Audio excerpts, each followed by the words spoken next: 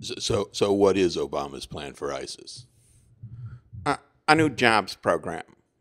What? Well, the violence is due to lack of opportunity for jobs. Uh-huh.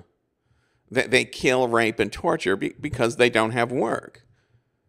I thought killing, raping, and torturing for Islam, what was their job? No. Muslims don't only kill, rape, and torture for peace. Well, why would they blow themselves up if they didn't believe in a hereafter? Well, we think they blow themselves up because they lack a secure retirement. Well, then why wouldn't 299 million Americans blow themselves up? What? Okay, so what is the plan?